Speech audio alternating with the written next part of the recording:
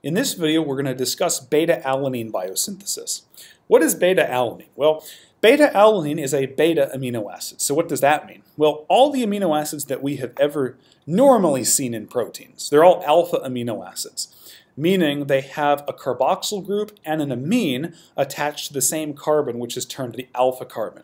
Beta amino acids do not have that property. Their carboxyl group is not attached to the same carbon as their amine. And if you actually look down here on the bottom left, this is the structure of beta-alanine where my mouse is, and you can hopefully see that the amine and the carboxyl group are not attached to the same carbon. It's a beta amino acid. Okay. Turns out that beta-alanine can be synthesized in humans, and it's done through a fairly interesting pathway. It's actually done through a catabolic pathway, although it's actually half catabolic in the sense that it's degrading a pyrimidine, but biosynthetic in the fact that it's actually creating a beta amino acid. Now, beta-alanine is unique in the sense that it is pretty much the only main beta amino acid that can be synthesized de novo in humans. Okay? And it turns out that for skeletal muscle, beta-alanine is extremely important. So let's talk about it. Now you have several pathways here. There's a reductive pathway, the RUT pathway, and the oxidative pathway. It turns out that humans, which is what we're focusing on here, only do the reductive pathway to synthesize beta-alanine. In fact, notice the other pathways don't even synthesize beta-alanine. So in general, when we want to degrade pyrimidines, particularly uracil, and we'll talk about this in the nucleotide playlist, but uracil in humans is degraded by the reductive pathway. So let's briefly discuss it.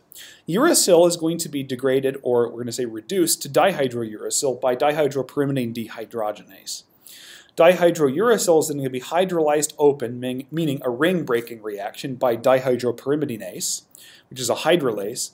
And then this enzyme, beta-ureidopropionase, is going to remove ammonia and carbon dioxide and leave behind this larger molecule, which happens to be beta-alanine, the only beta amino acid that we can synthesize de novo. There might be some others that are very minor, but this is the most important one, and luckily we can synthesize it through this pathway. Now, like I mentioned, beta-alanine is made at very high concentration in skeletal muscles. The reason it's done that, as we're going to see in the next slide, is beta-alanine is going to be condensed with another amino acid, and it's going to basically be a buffer for vigorously exercising skeletal muscle. Now, one thing I want to remind you, and hopefully this makes sense, is whenever you have a tissue or a cell that's highly metabolically active, it's going to be producing a lot of acid, and so its pH is going to drop. And that can be detrimental to the function of the cell, so it's an important thing to have buffers. Okay?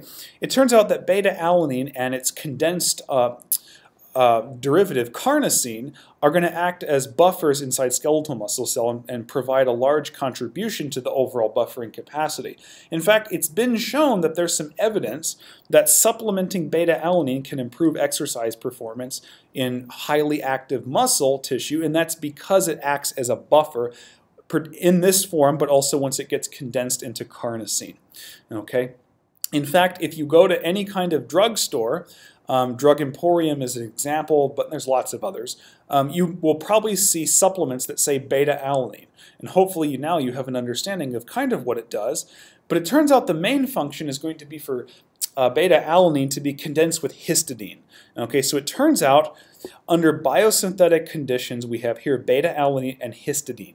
This is just normal L-histidine, the proteinogenic amino acid. There's an enzyme that uses an ATP to do this, but it's called carnosine synthase. It's going to condense beta-alanine and histidine into carnosine. Carnosine is a dipeptide or a dimer, and carnosine is the main buffering component. In fact, beta-alanine is a fairly weak buffer by itself. However, when it dimerizes with histidine, which is already a good buffer by itself, it's able to have a pretty large buffering capacity and protect against the pH effects of vigorously exercising skeletal muscle. Okay? And that's going to be carnosine's main function. And that production of carnosine is through carnosine synthase. Now, if we are in an energetically stressed state or in a catabolic state, this reaction, there's another enzyme called carnosinase, which is a hydrolase, a different enzyme, that's going to hydrolyze carnosine back into histidine and beta-alanine. And the beta-alanine can be recycled that way. Okay? But suffice it to say, when you combine beta-alanine and histidine into a dipeptide, the buffering capacity goes sharply up. Carnosine is a very good buffer in skeletal muscle, and that's the main tissue that's going to express either one of these enzymes. Okay? So hopefully that made a little bit of sense. Make sure to like this video and subscribe to the channel for future videos and notifications. Thank you.